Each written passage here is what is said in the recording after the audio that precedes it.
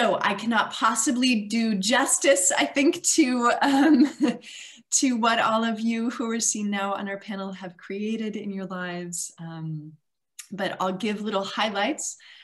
So we're going to be talking about the power of the written word, and specifically how literature can build and rebuild ties. So I think this idea of regeneration that you brought up, Sheela, is super relevant to our panel. And we'll get to hear from let's see, 5 pretty incredible women. So our moderator, Mehvesh Amin, really great to have you here. Thank you. Mehvesh is a Pushcart nominated poet. She's been published in many international journals and books. And she's also the editor and publisher of the Aleph Review. So thank you for being here. I'll briefly give just a brief introduction of each of you, and then I'll hand it over to you, Mehvesh. So next, Natasha Badhwar, really great to have you. Natasha is a filmmaker, a columnist, author, and is the media team lead at Karwan and Mohabbat, and I'm sure I mispronounced that. So please correct anything that I get wrong. And I think also I've been very moved, Natasha, by what you've been doing to build bridges, especially between the Muslim and Hindu communities in India and beyond. And Preeti, wonderful to have you. Preeti Gill is the founder and managing trustee of Majha House in India, and just such a voice for cross-cultural connections. So it's, yeah, I recently learned about your work actually through the summit, so I've been learning a lot, you know, the literature that you bring together, music, ideas. And I know, Preeti, also that you have a connection to the Twin Cities, so I hope that can come up maybe in the panel. You have such personal life experience with this as well. So briefly, thank you, Preeti. I want to also introduce you all to Sheela and Moni and Alice. So Sheela Reddy is a longtime book critic and author of a very beloved book, more than this, but very beloved book, Mr and Mrs Jinnah, who are obviously the creators of Pakistan. And Sheela, I know some people are known as kingmakers, where their praise of a book or of a creation can make kings. I feel like we should be calling you a queen maker. And so I know, you know, over 25 years of your work in journalism and storytelling. So just really honored to have you. Alice Albinia is joining. Hello, Alice. Hi. From the UK. And is an award-winning author and scholar of South Asian history. I also want to give a shout out, Alice, I know you have a new book coming out in June, which is set, sounds super interesting. So it's set in a fictional archipelago off the east coast of Britain that comes under female rule. So this might be a good book to stimulate our imaginations. And also, Alice, I just want to say, in case it comes up in the panel conversation, I know you personally traveled following the path of the Indus River, India and Pakistan, which is just an experience that not many people get to or have done. So I hope we get to touch on that. And last but not least, Moni, so good to have you here. Moni Mohsin is a columnist, best-selling novelist from Pakistan. I'm sure many of you know Diary of a Social Butterfly, and that's just one of the books, Moni, that you have created. I know your works have been featured all over, so Times of India, The Garden, The Economist, much, much more. So that was a lot of talking. I know that kind of is the tip of the iceberg in terms of the work that you all have been doing. But I will now give Sheela and I permission to turn off our videos and just listen. And Mehvesh, I will stop talking and hand it over to you. Thank you so much. Thank you so much. Ekta, I wanted to thank you for this wonderful opportunity to meet so many amazing women. And I'll start with Sheela Reddy, who I met, I remember, at the Karachi Literature Festival in a couple of years ago. And Sheela, in your own words, Mr. Jinnah has been valorized on one side of the border and villainized, you said, on the other. Now, I understand why you wrote about him, because he's quintessentially a Bombay wala. But what I would like to you to tell the audience is, do you think it has helped reduce the image of him as a villain who bifurcated India in India and built a better understanding of him, the book, I mean? And in Pakistan, do you feel that your book has helped create a more 3D vision of him away from the legendary and inscrutable kind of cardboard figure that most Pakistanis see him as? So that's my first question to you.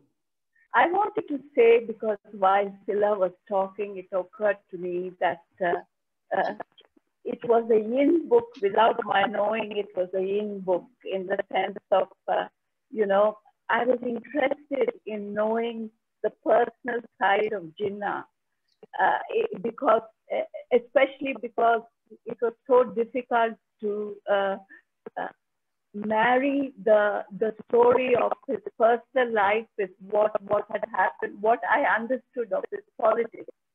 So it began as a personal journey for me to try and figure out the man behind the politics. And I must confess that I came to him as the other. He was not, when I began the book, he was not somebody I could relate to, because I'd grown up with this image of him as the cardboard villain somehow.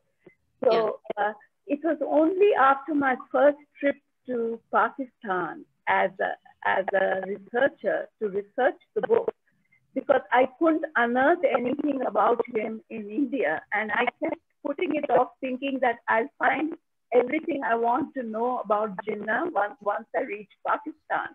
But when I went there, I realized very soon that I had fallen into the same trap of othering him that I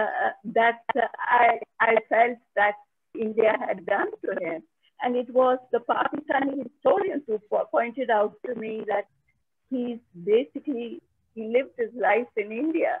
So you will find what you want in India. You have to go back to India. And so that's when it struck me that this is what I'm doing in my head. So I went back and I began to see him as one of us, not the other, but, you know, one of the national leaders, and then the politics that came out of it. And that made a big difference to my picture.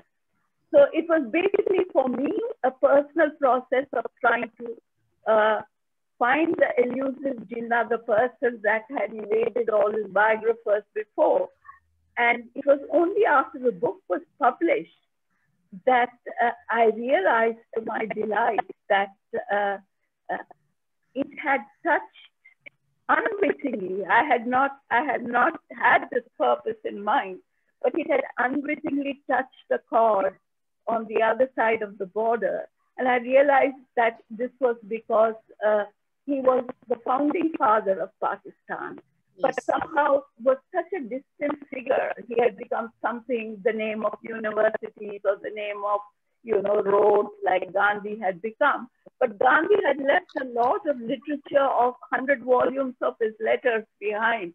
So you had a sense of, you know, every wet dream that Gandhi had would get into the newspapers the next day. Right? So you knew a lot more than you wanted to know about Gandhi. And here was this absolute opposite, because he just didn't want his personal side to be known. So it came as I was honored to find that I did serve a purpose, because it made a younger generation, I think, can get closer to a very distant father figure to understand what he's all about. So it helped me, you know, it helped me that I was in search of his personal side, and I hit that. Now, a question that often comes up, and I find this quite striking on either side of the border, is at every book event, the first question I get asked is, what is the reaction on the other side?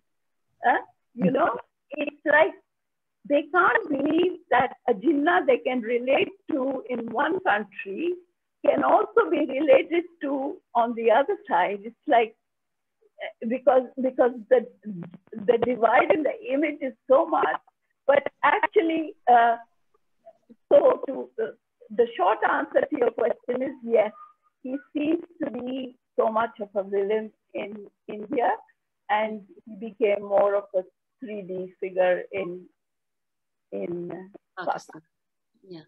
So do you think that after your book was written, did you actually feel perceptions shifting a bit with people you came across, people who had read the book?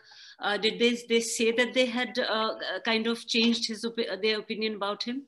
Yes, very much so, very much so. In the sense that I started getting, when I came to Pakistan for the first Lit Fest, it was quite clear that people had liked the book. But even before that, I was getting some mail from people who had read it in advance saying that, thanking me for writing a book which brought them closer to their father figure. And in India as well, do you feel that, you know, the kind of image he had was slightly softened? Yes, especially with a younger generation, which is, they're surprised that here was, you know, it's very easy to understand in the current situation what had happened to Jinnah and the Congress Party in 1918, because the same thing keeps repeating itself. So it's easy to understand. And a lot of young people tell me that, you know, how come we didn't read this in our history books, you know? So. And the second question that I want to ask you is that at a time when there are almost no direct connections between India and Pakistan, I mean, the borders are closed and, you know, and even books are difficult to get across. How exactly can women in particular build bridges through literature or any other way that you can think of? You know, I think women have been building bridges. We have been bearing witness to our internal life, and what can be more interesting for each of these countries than the internal life of what's going on across the border? Because in some way it has a deep poignancy that we don't have in the literature of any other country, because it's like, you know, it's like those old Bollywood tales of Judwa band kind of thing, and you want to know, you're separated at birth, and then, you know, you're meeting as grown-ups, so you want to know what's going on in your head. And I think we were doing pretty good, but then unfortunately governments intervene, and there's a period of you know, not exchanging, because I felt that the Indian publishing houses were doing a good job of, and they were doing it for commercial reasons, because the Pakistani books are very, very popular here. You know, they have a place. They have a definite role to play, because we want to understand. We are interested in what's happening. Just like we used to be interested in the Pakistani serials.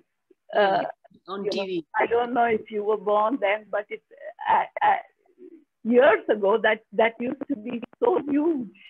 I remember when I first came to Delhi, my landlady, who was one of the Punjabis who came after partition, she was addicted to these serials. So it's very interesting how you brought in this this thing between you know, literature and TV as well, and I guess you're right there.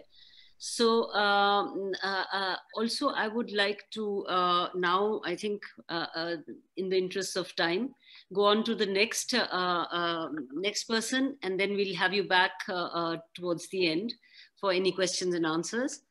So that is Preeti Gill. Hello, Preeti. Hi, hi. How are you? All good in a cool Delhi, yes. Yeah, it's very cold here in Lahore as well. I guess we have that in common, just very short distance away from each other. And Preeti, you're a publisher, and you have concentrated on some very sobering issues relating to women and conflict, as well as the widow, which is traditionally the dark half of womanhood in traditional Hinduism. But on the other hand, you've created this upbeat and amazing, welcoming haven in Amritsar called Majha. And it's a beautiful house. You sent me the sort of pictures and things with the cafe, and you have a weekly cafe soirees there, I believe, and you have biannual literary and cultural festivals. And then on the other hand, you also have an initiative called Sanjha Punjab, and that brings together Punjabis from India, Pakistan, and the diaspora. For the August Sanjha Punjab, for example, the theme was A Tale of Two Cities. And you invited Haroon Khalid from Lahore, my city, and Saif Mahmood from Delhi to speak about the two cities and their people and the architecture and the art and the poetry, etc. So I wanted to know, are these your vehicles for disseminating peace and understanding between the two countries? Tell us more about all this and whatever. Yeah, so basically, I think I'll tell you two stories. One, of course, being personal, being my own story. As I think we've been talking about a little bit earlier as well, when Ekta introduced the entire summit, a lot of us come from partition families. And for me, it's been the same thing. My mother and her family came across from Ahmedabad. So we've grown up listening to all these stories of partition, their stories and their songs, whatever my mother and grandmother told me, they became our stories and our songs. So they've sort of filtered into our own lives. So that's been there on one level. And then, of course, my story of being in the publishing world, bringing to life stories mainly of women and of marginalized voices, because I was working with a feminist publishing house in Delhi. And within that also, I had this great interest in regions and languages which are sort of peripheral. So the Northeast, for some reason, attracted me a great deal. I did, I mean, I visited a few times, and then I've done some conflict related stuff there with women. So that exposed me to a lot of writing which was present there, but which had not come to the so-called Indian mainland. And that started it off, and we built a really strong list of women writers from the Northeast. And so for me, it's always been that fiction is a space for exploring, and you're not bogged down by politics. You can actually go to a new world, look at a new perspective, look at regions, build understanding through writing and through the word, through reading about people.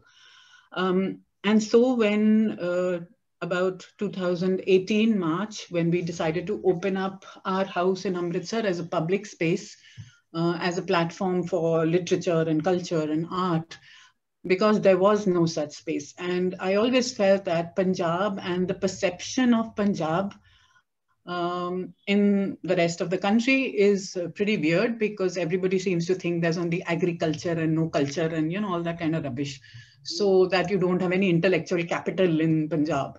And it used to really gall me and used to irritate me that how is this possible? And there was a time when Lahore was the city of culture. You had the best writers, the best literature coming out of there. And just this morning, a friend sent me a whole list of people who were born in Pakistan and after partition moved here. And it's, some of the greatest writers, filmmakers, actors, all of that. So how is this possible? So it was also an effort to try and put Punjab center stage. When we were looking for a name for the place, we chose to call it by its location, which is the Majha region of Punjab. Majha, of course, included Gurdaspur, it included Lahore. And that was the intent, that at some point it would be the larger Majha region, which would again take its, sort of center space. Majha, of course, used to be the heartland when it was undivided Punjab, and it was a much larger area. And so, I mean, once we started moving, moving between Delhi and Amritsar, it always seemed to me like Amritsar was that border, the Wagah and the border being so close. It's like a living thing over there. You've not forgotten partition. Those stories are still there. People are still there. And I remember the first, we opened with the festival in March, but then we had our next event to do with Jallianwala Bagh in April of 2018. And there were these three elderly people who had come from the walled city, and they were talking about members of their family who'd lost lives during Jallianwala Bagh, and they had photos and drawings to show. And then one of them at the end of the session just came to me and said that, what a fabulous name you've chosen, because it connects at once. This is the heart of Punjab. So I think beginning from there to trying to create this space which talks about the stories which exist there and which may have been pushed somewhat to the background, but which are very much there. So we've been having a lot of standalone events, Baithaks. We've done Baithaks on almost all the major writers and poets. We did one with on Faiz when his daughters also joined us through the internet. So there's a connection. When we opened this cafe that you just mentioned, it's called Kikli Cafe. When we opened it, it's a library, and we have discussions there as well. Was also with a writer from Pakistan who lives in New Delhi. So I know that there's a connection, there's curiosity, there is, interest, and there is a desire to know more. So all of that translates into a full house for us, people want to know more. So everything that you may think that the border is closed and there are no visas and we cannot travel, I don't think we've let it stop us. So especially when pandemic broke out and we started. This internet connection, so you do things by Zoom and all that. So I guess that now we do them by Zoom, yes. Yeah. But whenever we've had an author visiting, for example, we had Poonam Ayub come with, when she had her book out, The Begum. We invited her then, and again it was the same thing. We did one session at Majha House, we did another at the Guru Nanak Dev University, and both were, they really went very well. So this whole idea of building a larger Punjab between East, West, and the diaspora, language plays a big part. So we speak in Punjabi, we speak in Hindustani, we speak in Urdu. And we try and make language and the shared history, the shared heritage, folk tales, food, all of that part of the conversations. And of course, the other thing is to involve as many young people as possible, because we want it to go forward. If you want to hand over this feeling, you need to involve young people. And so I think Ekta's effort, this particular thing, is really excellent. So I'll stop there right now. Okay. But once things become better, do you think you will increase that traffic from, say, Lahore or other parts of Pakistan to Majha, and to have more initiatives so that you can disseminate this kind of peace and feeling of like Ekta said, that, she comes from Lahore and my father happens to come from Allahabad, and I've been there 3 times, and when I was a kid, and you can't really, you can't shut off the origins where you come from. You can't shut them off. And I often, whenever I hear the word Allahabad, I think of those visits to my grandfather, etc. So will you? So it's a very good way of people to people contact directly can be a very good thing. So are you thinking of doing that in the future to further this kind of peace and the peace that we are talking about in the subcontinent? No, definitely. I mean, I don't think that it ever started with this very grand idea of building peace like that. It was more like building the friendship that you already have, nurturing the bonds that already exist. And like I said, because I don't feel them when I'm in Delhi so much, but definitely when I'm in Amritsar, it's like it's just 30 odd kilometers away. And there is this thing that pulls you there all the time. A long time ago, you probably know there was that little village called Preetnagar, which is exactly, which was conceived of as being this village fostering peace and Preet, love, between the two. And it was built equidistant between Lahore and Amritsar. And now, of course, it's just about 7 kilometers from the border.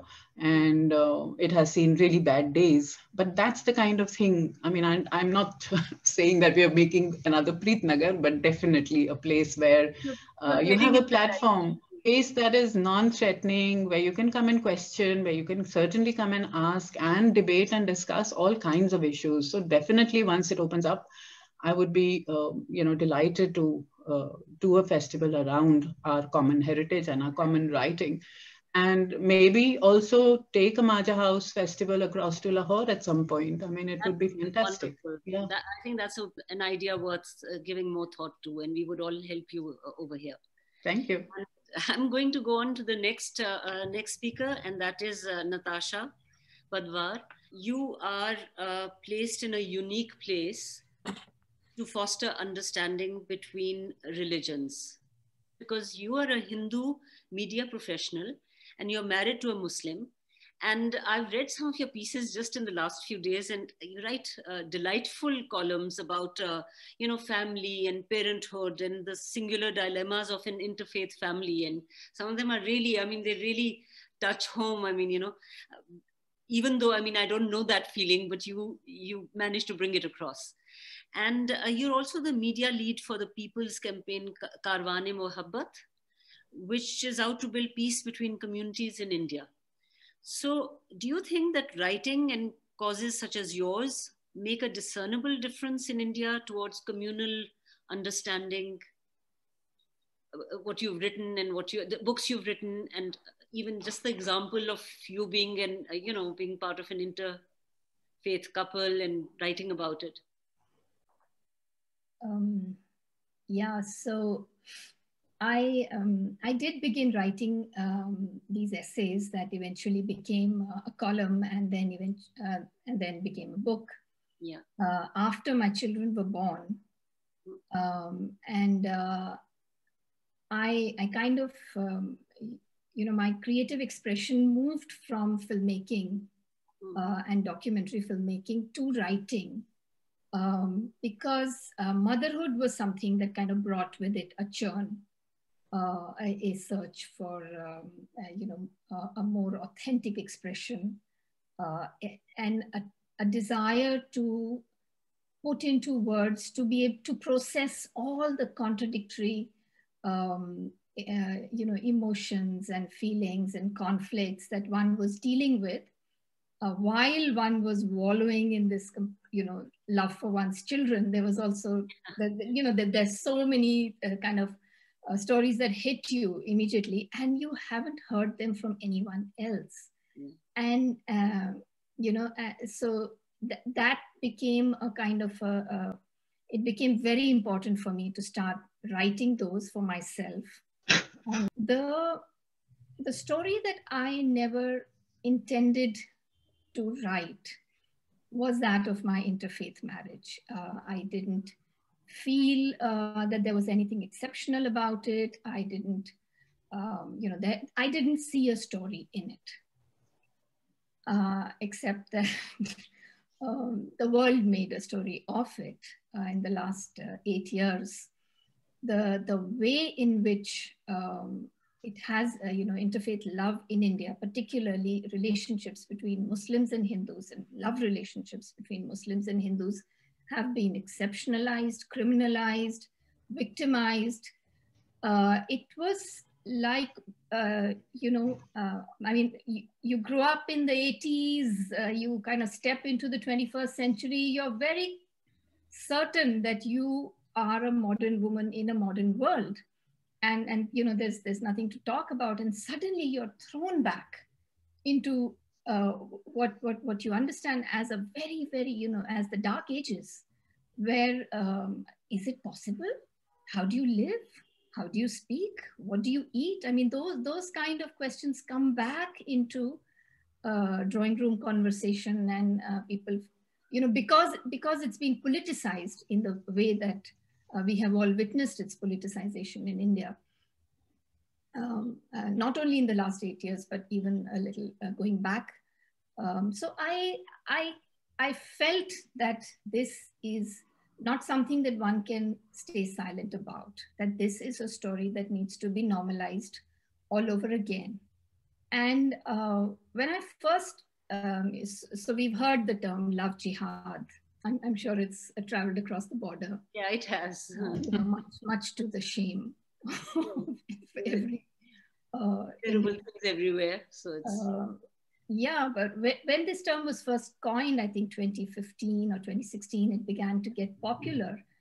The first time I wrote about it, I was joking. I was laughing it off. And I was claiming it. I was saying, I am a love jihadi, and what are you going to do about it? Brave of you.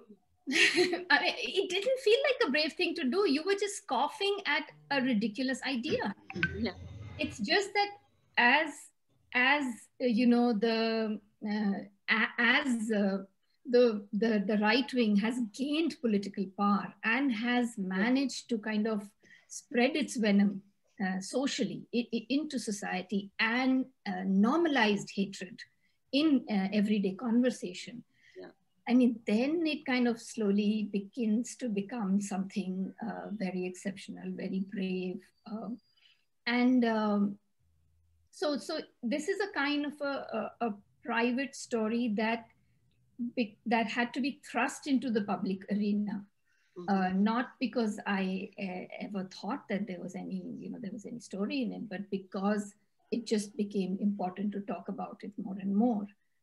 And over the years, having been a media person myself, there have been many times when there have been calls for interviews or wanting to feature you in a documentary. And as a couple, we have always rejected those requests. We have always said, no, you're not going to do any numaish.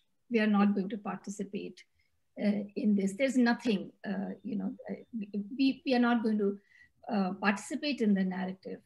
But we find ourselves today in a place, and particularly in the last 3 months, ever since the laws have been changed in the state of Uttar Pradesh to literally criminalize interfaith love. We find ourselves in a webinar, in a television interview, in one's articles online, constantly talking about it and constantly needing to say that this is okay, this is not something that we are going to allow to be pushed in the corner, to be marginalized and criminalized in this way. So it's born of necessity, and we will stand on pedestals and tell the story so long as it is necessary. But do you come across people who thought a certain way, perhaps? Like I was reading that story of that little column of yours about, you trying to book a room in Amritsar with a couple for your husband, who, when they found out he was a Muslim, then, they said, okay, we want the whatever, I don't know, they became a bit removed. So anecdotally, can you, talk about like a few people who might, by your writing or by your initiatives, have changed their mind? I can tell you with great confidence what it does influence. Okay. For me, it became important to write, and many of the stories come from incidents that took place in the lives of the 5 of us in our family. Yeah. One of the first ones came from my daughters coming back from the neighborhood park and saying, oh, we met this child who said, are you a Pakistani? And I said, no, my cousins are Pakistani. Yeah. The Karachi cousins. Yeah. So so the kids had been recognized as Muslims, and the word Pakistani had been used as a slur to insult them. And they had only known this Indo-Pak family of theirs. So they thought, oh, maybe you misunderstood. I'm not from Karachi, I'm from Delhi, is the answer they gave. Yeah. But what they brought home to my horror was, you know, blatant Islamophobia in the playground in my posh neighborhood in Delhi. You really think that your class, your privilege, your education, your location in history is going to protect you from a whole lot of you know, prejudices that belong to the past, but you discover that they don't, and then you have to negotiate with them. Yeah. So one of the things it has done, the writing has done, is give the children a very confident voice. Wonderful.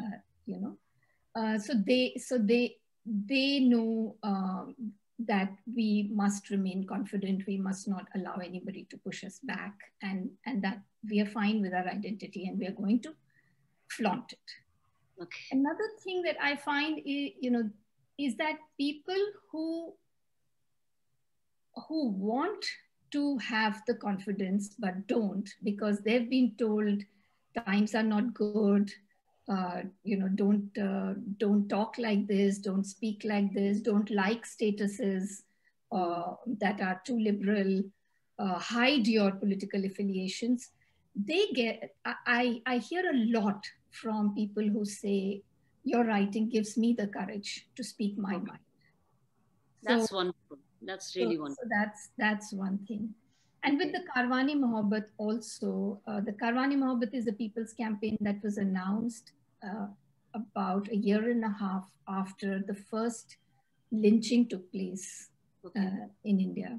Okay. So 2015 onwards, we began to witness a series of what seemed to be isolated cases of lynchings of Muslim men. And usually there would be some accusation of having killed a cow or having attempted to hurt a cow.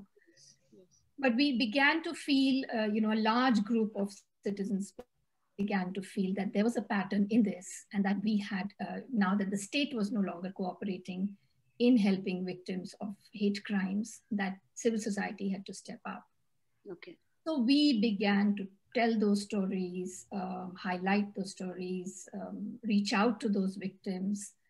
And again, that helped to give a voice to many people who were also similarly feeling isolated. That's wonderful. It's really heartening to hear your stories, and I'm going to make it a point to somehow get your books and read them as well. And thank you so much. And I shall move on to Alice Albinia. And hi, Alice. Hi. I have read your book and, you know, Empires of the Indus, and I loved it. I just absolutely loved it. And I believe you've written another novel after your stay in Delhi as well. Something Leela's book. Yeah, Leela's book. Leela's book, yeah. So you stayed in Delhi for about 2 years, yeah? Yeah, before writing Empires of the Indus, in fact. Yeah, that was one of the things that gave me the idea to write the book. Okay. So, but for the first book, you must have traveled, obviously, you traveled through Pakistan as well. And you are the only non-Indian and non-Pakistani author on our panel. And as somebody who is not ethnically from here, I would like to ask you as well, not an outsider, because you've been in this milieu, but about the things that to you seem to bring us together as two countries, and things that seem to drive us apart from each other. Because well, I think you've all been vocalizing it. You know, everything brings you together, and the only thing driving you apart is the border and the politics. But otherwise, so did you notice a lot of similarities between people? What is your perception of? So my perception was I'd lived in India for 2 and a bit years, and I'd worked for different, you know, Biblio and Outlet Traveller and CSE. I'd been working in India, but I got the idea to write this book while I was sitting in Nizamuddin West, where I lived. And I went back to Britain to do an MA, a funded MA, which I tailored to be about this book and about the next one, the novel. And nevertheless, at the point where I was going to go to Pakistan for the first time, which was probably 2003, I felt very confident. But I then began to get comments from my friends, from people I knew, you know, should you really be going to Pakistan? I wrote to a friend from Biblio who put me in touch with somebody in Karachi. And I said, I want to come and write this, you know, I'm researching this book. And And he wrote back saying, you really shouldn't come, or if you do, you must have an armed guard, and you must, you mustn't take a taxi or a bus. And he was really kind of scaremongering from within Pakistan. And later he said, actually, maybe I was overreacting. But that was the response I got at the time. And what I want to get across is that, these things, they're not nothing. They do have an effect on people. There is this, it's really amorphous, but it exists, this kind of thing that when you say the name Pakistan, there's just, people get, there is this kind of scaremongering. Yeah. And then, I agree with you, very scared. Yeah. And then you have to step into that space. If there's two things I remember clearly. One is the moment that I arrived at Karachi airport. I booked this really cheap flight, arrived at 4 a.m. I had this address from this contact at Biblio who had married a Pakistani woman, and they were living in the States, but he sent me the lawyer's address, and the lawyer put me in touch with the journalist, and the journalist put me in touch with her parents who lived in Seaview by the sea, on the Arabian Sea. And I had this one address, and I went out into the airport, and I booked a taxi. And this guy with this big long beard, he was like, if you wanted to put a textbook Pakistani man who might abduct you, you would have chosen him. And the moment I began speaking Urdu to him, which in those days was better than now, all my fears fell away. It was just like total bliss. I got into the taxi. He took me through this very quiet, kind of stirring city, 5 a.m, and I relaxed. I just relaxed. And I told myself, I then kept on encountering, fear from the people I met. Where are you going? You're going outside Karachi. You're going into the interior of Sindh, this really scary place full of bandits. And I just said to myself, look, you can live with this paranoia and then you won't do anything, or you can just be sensible, meet people eye to eye, decide who you're going to trust. Yeah, don't trust everybody because that would be stupid, but, be sensible. These people are human beings, and either you're going to be totally scared for 3 years while you're researching this book, or you're just going to relax and it's going to be fine. And of course it was fine. But I think a lot of it is mental. I mean, the more I saw of the culture I'd known in India and the culture I encountered in Pakistan, it's tragic that there's this border in between. I had to do these ridiculous journeys all the way around, to get to from one side of the river to the other. I had to come down to Wagah when I was up in the mountains and I wanted to just go across the line of control. That would have been the simple thing. I actually saw India from the Pakistan side. I had to come all the way down, go across Wagah, go all the way up. And of course, the deep history and the deep geography and the deep culture, that's what it's about. It's on the Indus, it's not even religion that's dividing people, because you have shrines on the river that have Hindus going to them and have Muslims going to them, and the Muslims are saying it's a river saint and the Hindus are saying it's a river god, but it's the same place. And those people, that was the last thing I expected from a visit to Pakistan, to be shown the syncretism of South Asia. That was really amazing, and that's still there. Nothing has been able to, of course there have been efforts by the state and by various other bodies to erode that syncretism, but wow, it exists and it's still there, and that's what everybody has to cling on to. Yeah. How much time did you spend in Pakistan for that particular book?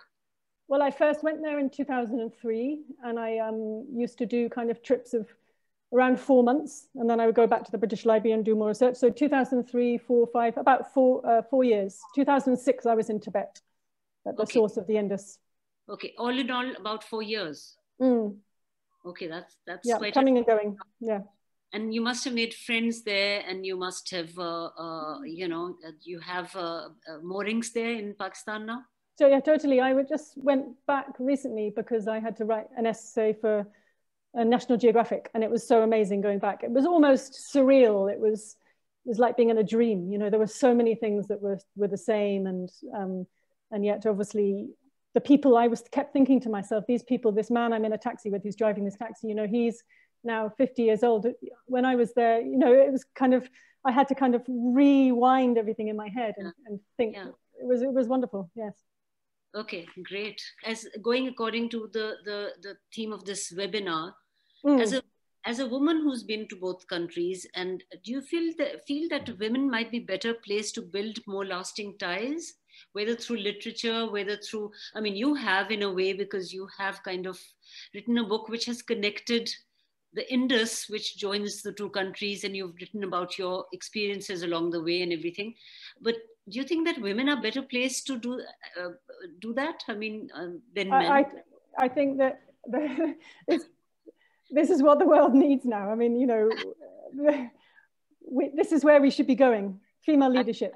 I'm not somebody who personally who wants to lead, but I can see that this is what needs to happen. And actually, it was the process of writing Empires of the Indus that inspired me to come back to Britain and look around me at my own culture and the bridges that need to be built there, and also the leadership. I mean, I think that I remember when I was writing Empires of the Indus, I had to go to Ladakh in India, and I'd been reading in all these ancient Greek Sanskrit texts about this land of women, and I kept thinking, wow, that would be so amazing, you know, a land of women ruled by women, a land ruled by women. And I think there's a line in the Sanskrit text about if men go there, they get turned to stone or something. And so I was really, this was, apart from Tibet, it was the penultimate place I went to on my journey along the Indus. And I get to Ladakh, and it's so interesting. It's as if what I say about deep history is that it matters, you know, it exists. These deep histories which go before partition, go before British colonization, go before, you know, you can dive deep into these histories. And I got to Ladakh, and it felt to me, and maybe it was my imagination, but I don't think it was, it just the way that women were and the way they were speaking to each other, it had a different quality from other places I've been in the whole Indus Valley. And I thought, wow, this really is still a land of women. And it taught me that what you do, how you arrange your society and what you say and what you promote, who you bring together, you know, these things, what people do really matters. It really matters. And it taught me that, you know, I brought those lessons back home, and I began looking around at my own culture, British culture, where there are these ancient stories of islands ruled by women. And I've been looking ever since. I've been looking for these British islands ruled by women, and I was thinking to myself, where the heck are they? They were in Ladakh. You know, there was this ancient land of women, and there it was in real time, in the contemporary times today. Where are these British islands ruled by women? And that's one of the reasons why I then had to go and write this book, to make them up.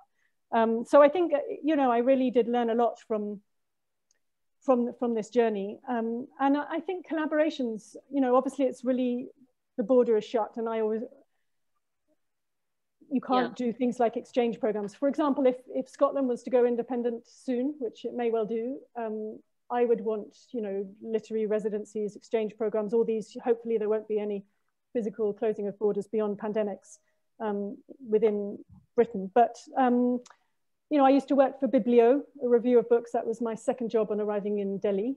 And they had a collaboration with EU money, you know, L'Indice, an Italian magazine, and they did a collaboration with the University of Amsterdam. Isn't that something maybe that could happen between India and Pakistan? Yeah, worth thinking about, absolutely. I mean, and absolutely. Or prizes, or reciprocal prizes. Absolutely. So, really cool. So I have to move on to my last, you know, panelist, Moni Mohsin. Hi, Moni. Hello, can you see me? I can, and we are fellow Lahoris, and we know each other from before this panel. As an author, you're most well known for your Diary of a Social Butterfly columns in the Friday Times, and the books that are a spin-off of that character. And I feel more than anything else, humor has a way of kind of winging across borders or you know, divides and social divides and things. And I think your books must be doing that. So just tell me a bit about how Butterfly, I mean, you know, your character, in her own ditzy way, how she has crossed borders. I mean, you can be anecdotal if you want to be, because you're great at anecdotes. So carry on. So when I started writing the Diary of a Social Butterfly, I was writing it for as you said, for the Friday Times, which is a weekly newspaper which comes out from Lahore. And I was writing basically about my own life, my own sort of truths, etc., what I saw around me. I had created this fictional character called the Butterfly, and her husband who's Janu, and her mother-in-law, and a whole kind of thing around her, a whole social sphere around her. And I was writing about the ridiculousness of her life, all the contradictions in her life, but I was also doing something which has been mentioned earlier, which is I was playing the witness, you know, of everything that was happening in Pakistan at the time, politically, socially, financially. I was writing about those things, but seen from her very weird point of view, because she's a very privileged, very shallow, very superficial, at the same time, warm person. So I was writing about Pakistan. I was getting quite a lot of feedback, etc. And then I was invited to the Jaipur Literary Festival. And I was absolutely unaware of the fact that it had found an audience in India as well. I knew that it was being published in a newspaper every week after I wrote it. It was to come out there as well, but I didn't know that anybody was reading it. I had no idea. And I was approached by a publisher who said that, you know, she was interested in the column and would I consider putting it into a book? And I said, but who will read it? And she said, you would be surprised. I didn't know at all. It came as a huge, delicious, pleasant surprise that it had found resonance in India. And I think now when I look back on it and I try and sort of figure out why that was so, it was because of something that Preeti said, it was something that Ekta said, it was something that Sheela said. It was, I was using the language that is common to the whole of the subcontinent. Anybody who speaks English speaks like that only.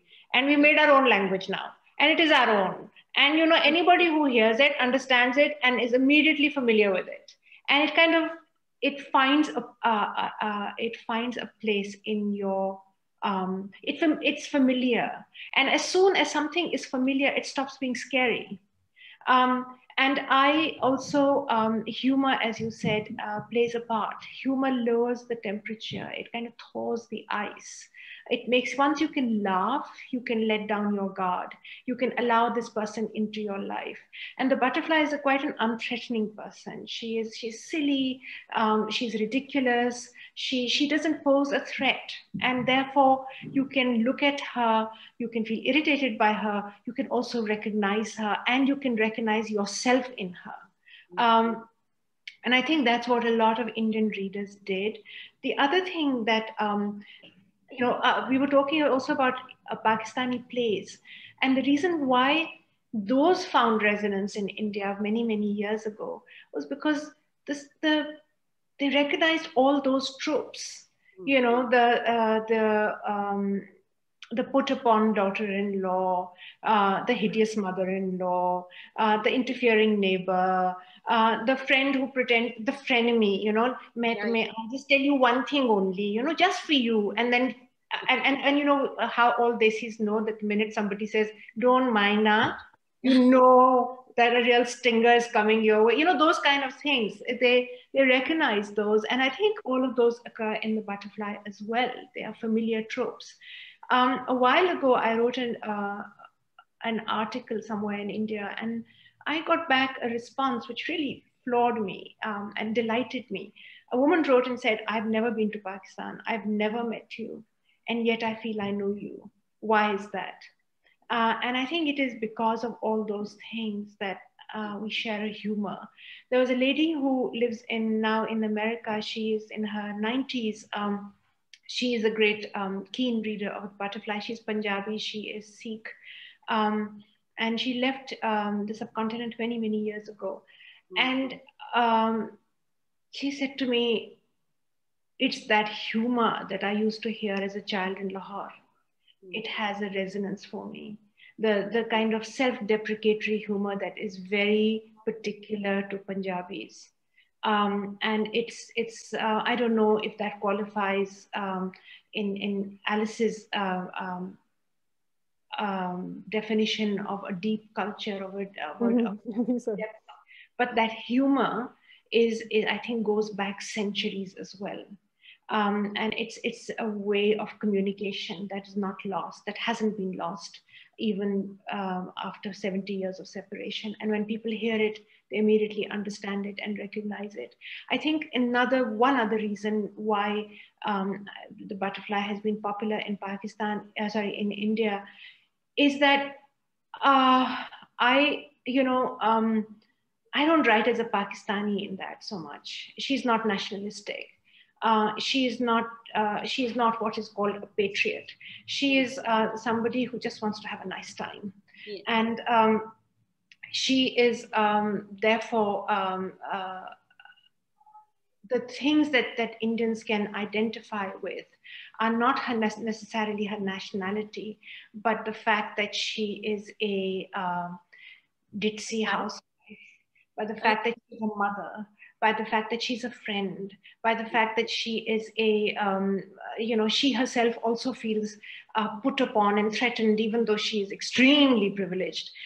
So all of those kind of things, I think, help people to build bridges. In my new book, The Impeccable Integrity of Rubiar, which came out last month, again, I wrote about my own experience in Pakistan as a person who is living in under a populist regime run by a demagogic kind of leader. And I wasn't writing from the Indian point of view, but again, it found resonance because so many people said, we understand what you're writing about. I was writing about trolls and how they come for you and how journalists are silenced and how truth tellers are vilified. And how, this whole idea of fake media and how women in particular are victimized because if a woman speaks her mind, if that yin idea comes out, it immediately has a kind of, pushback. And again, I have received a huge response from Indian readers saying, we are like this only, this is the same for us. And again, I was not writing about them, I was writing about myself, but it just finds, because we share so much. And if anything, COVID has taught us is that we are in this together. If anything, air pollution has taught us is that we are in this together. If anything that climate change has taught us, it is that we are in this together. All of these issues, which are hitting all of us so painfully now, and particularly in the subcontinent, I think, because so much is shared. Our water comes from the same sources, our air is the same, our soil is the same, our monsoon is the same, our people are the same. I entirely agree with Ekta, and I share her dream and I share her vision. And I hope very much every time I go to places like Malaysia and Indonesia and Thailand, who can, people can travel across each other's countries without even their passports, just an ID card. I feel such a sense of loss and such a sense of what if, and wistfulness at that idea. And I hope that it will not just remain an idea or, as Ekta says, a dream. I hope it will become a reality in our lifetimes. Indeed. Thank you so much, Moni. That was amazing. I mean, you kind of summed it up. I really enjoyed this panel. And I think all of you, I think you've kind of laid out a network about, and particularly in the beginning, this thing of this upsurge of the yin sort of energy. And I think we're all veering towards that and thinking that women can be very effective leaders or at least communicators. And what Ekta has done here is remarkable, that she's got so many people together from all over. And yes, I can jump in there. So I just want to say also, what a rich conversation. I completely agree, Mevash. There's so much that's a connecting thread between yin intelligence and what all of your storytelling is doing. Thank you so much, everybody. Yes, thank you so much.